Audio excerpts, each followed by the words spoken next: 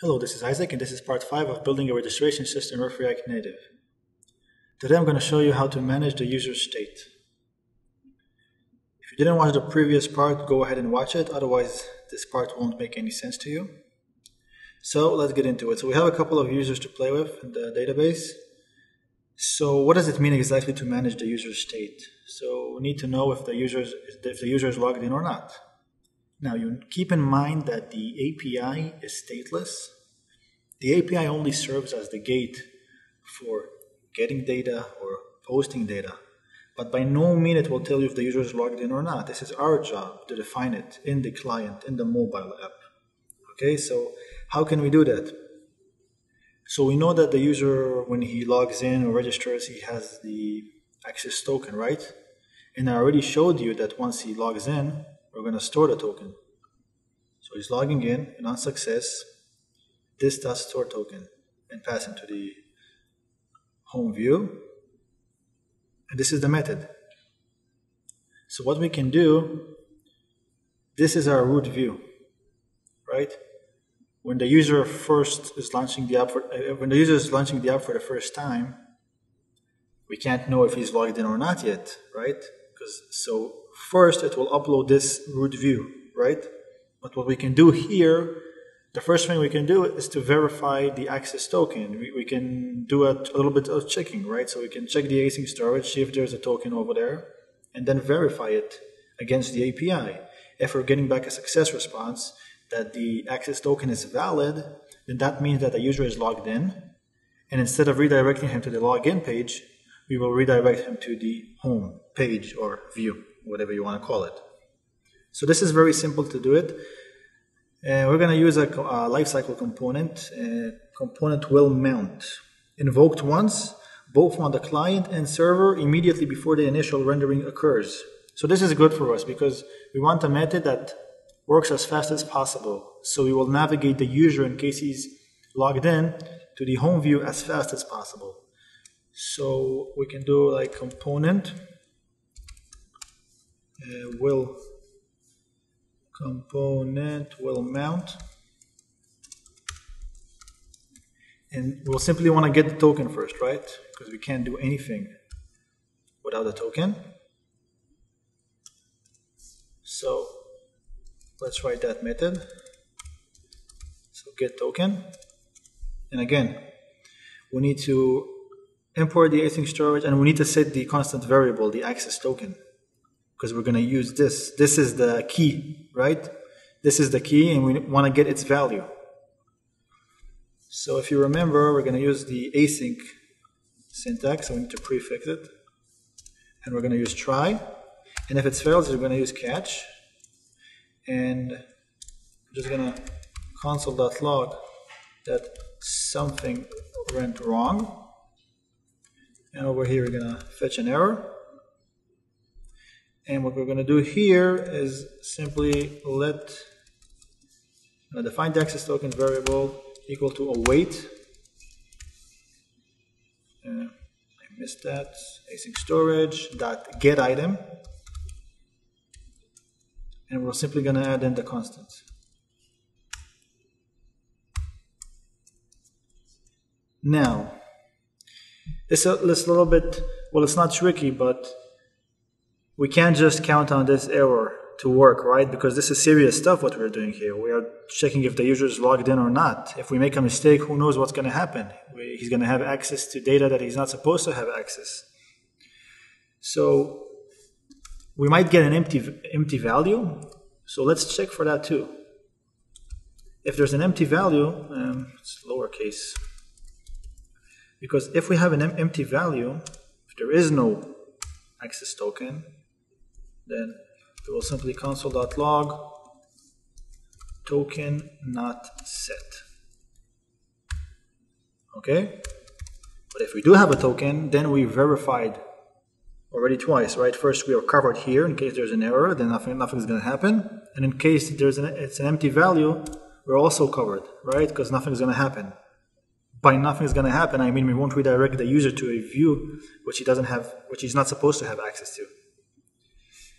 And here we're simply going to do we can use the navigate actually in this case. See, I got confused here because technically we are redirecting him, right? But he also has the option to navigate, so I didn't know which proper name to use, right? I'm not gonna repeat myself just to change the name, so let's stick with navigate. But even though it's a redirect. So we want to navigate him to the home view. That's simple, right? So this is the simple part, right? But we still need to verify the token, right? So before we do that, well, actually, no. We don't need to navigate him to anywhere, right? We need to verify the token. This is my mistake. We first need to verify the token, and we will pass the access token.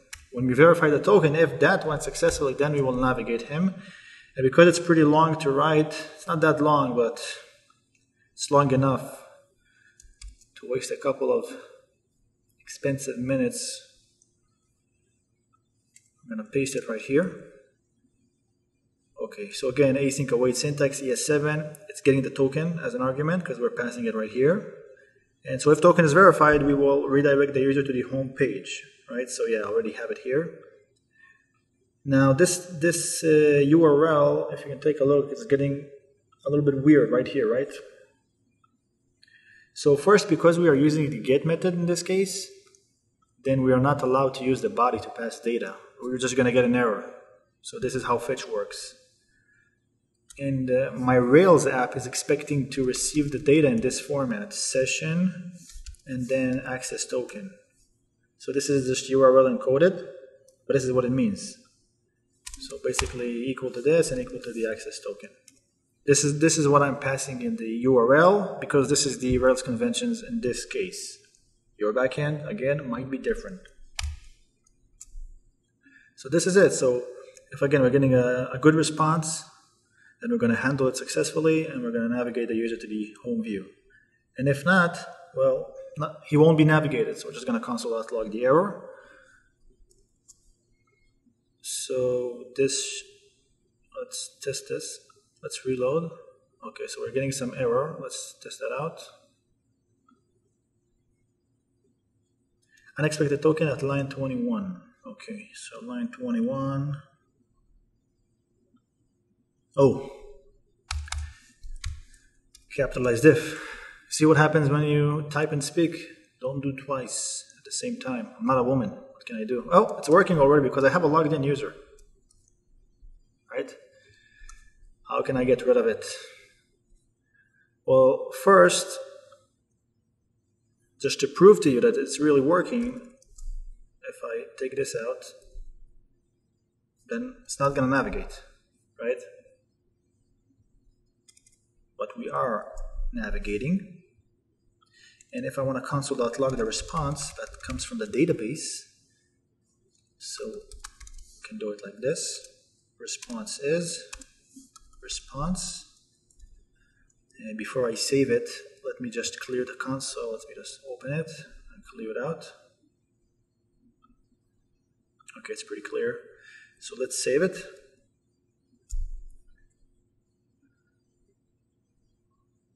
Response is verified, right? This is what I'm returning back from the backend. So we are verified, the user is verified, he's logged in, taken back to the view. And this is what we did. So we have one last step in managing the user state and the logout state. Now the logout state is pretty simple because we don't need to hit the API. All we need to do is to delete the token and redirect him back to the root. And then in the root, it will try to verify that token that doesn't exist, and it will get an error back. And the user will stay there until he decides to log in again. So I'm going to add here, we are here in the home view. I'm going to add the button, touchable highlight. This should be familiar. And on press, it's going to call the onLogout method. I already created it, so I'm just going to copy it and paste it. I'm going to paste both of them. Okay, and let's do it right here. I'll just put this above, just makes more sense. So the user hits the login button. Here it is. it hits the onLogout method, and the onLogout method calls the delete token method. And what the delete token method does is just removes the access token, which we already created here, the constant, and we need to import it, which we already did. And then we redirect him to the root. And if there's a problem, then we'll console.log this, right? So let's test this first. So we click logout, and let's see, we might have a problem. Something went wrong. Okay, so let's test it out, right? So we have the onLogout button, right? We're binding to this. User clicks on the logout, goes to this method, and we want to remove the access token, and then we want to redirect to the root, right? But there is one problem, of course. We have no redirect method, so let's take care of that. Okay, let's copy this one. It should be exact same, I believe. Redirect, get the name. We're not going to pass any props at the moment, we don't need it. Let's delete this one too. Okay, now let's check it. Okay, so it did remove the token, right? But it failed here. But it did work technically, because it's not redirecting me anymore to the home view again, because it did delete the token. So let's log in again and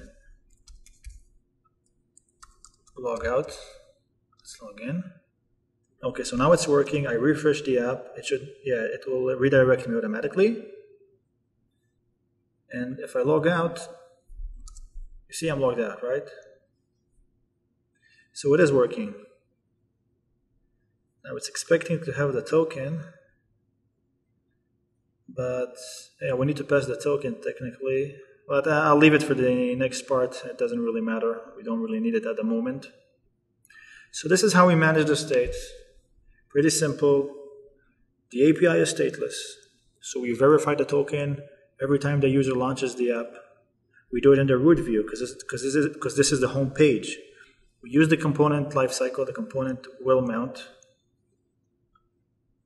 which is right here. No, that's in the root actually. Component will mount. We get the token.